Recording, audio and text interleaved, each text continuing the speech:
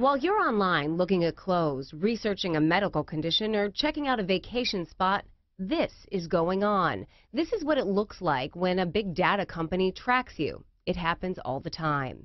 Right now, you can go online, and without ever entering an email or a name, companies know who you are and what you're doing. This latest method is called digital fingerprinting.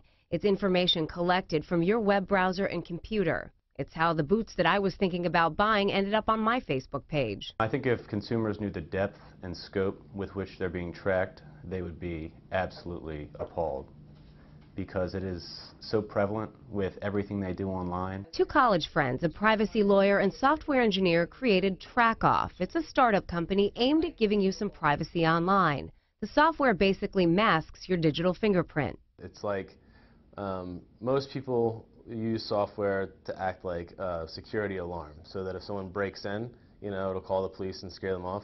Our software works so that when the burglar gets to the house, there's not even an address outside, so they don't know which house to go into. There are a lot of people who now accept that nothing online is private anymore, but there are certainly plenty of people out there who value it. Most of those people are baby boomers.